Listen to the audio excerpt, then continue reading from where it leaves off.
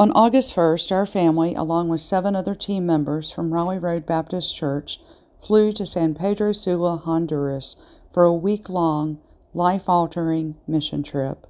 It was great learning a new culture and experiencing new things, while at the same time seeing how God has His arms wrapped around these amazing people in Honduras.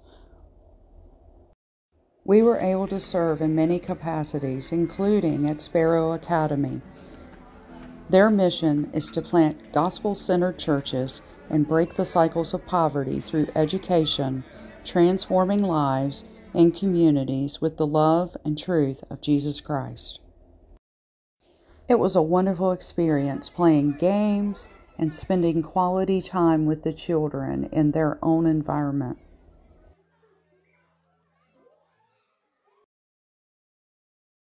We enjoyed outdoor games as we helped out at Phys Ed.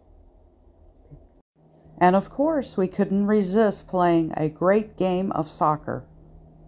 We enjoyed a great morning over at the Sula nursing home, singing songs, dancing, time of devotion, playing games, and so much, just enjoying time with these older people who feel they have been forgotten.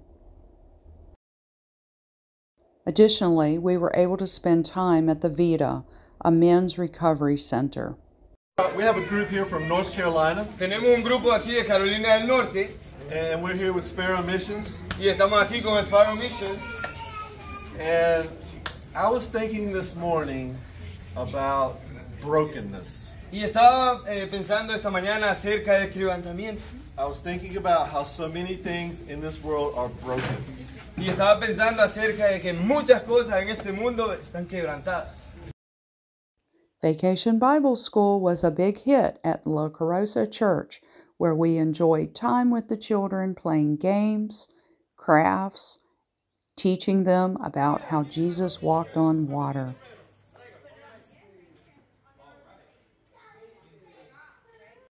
Numerous opportunities allowed for the ladies to gather and enjoy a time of devotion, testimonies, and a watercoloring project.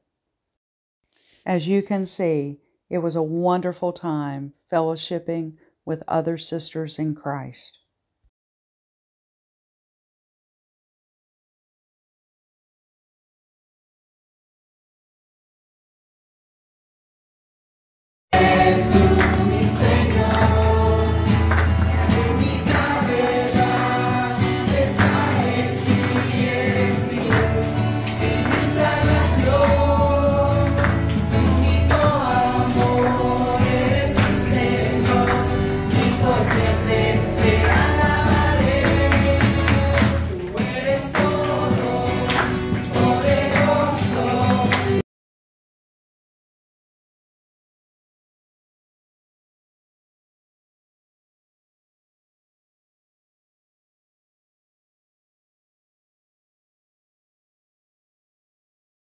After Sunday service and a very full week of serving, we went to a waterfall where we enjoyed time relaxing and zip lining, in addition to going behind this amazing waterfall.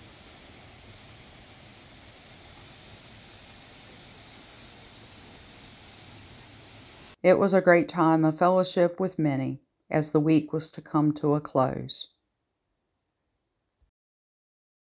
We so appreciate the translators and their efforts to communicate through translation. What an amazing week being the hands and feet of Jesus in Honduras.